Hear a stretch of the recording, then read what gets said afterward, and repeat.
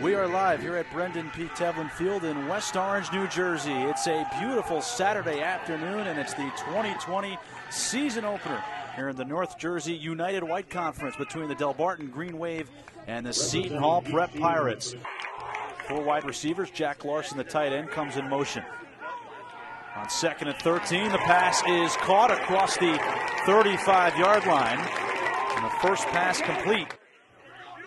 High snap, Craig handles it on a play action, dumps it off to Jack Larson. He's got the first down and more across midfield and inside the Delbarton territory near the 40-yard.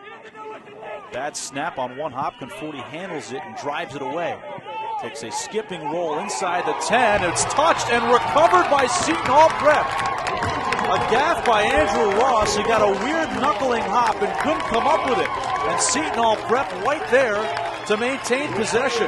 The Wildcat formation going on. P.J. Penders takes the direct snap. Penders across the 5. Penders goal line. Touchdown. P.J. Penders, a 6-yard touchdown scamper.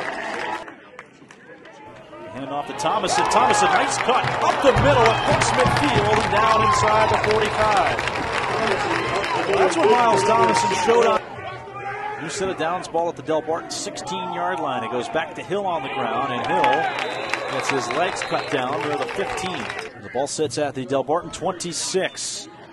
Craig on a read option, gets the first down and more across the 20. The ball comes out. It looked like he was down, though. And yep, that's what they say on the field. Craig was on the ground before the ball came out. A great run. Freeman, another play action, throwing long, and that pass intercepted by P.J. Penders.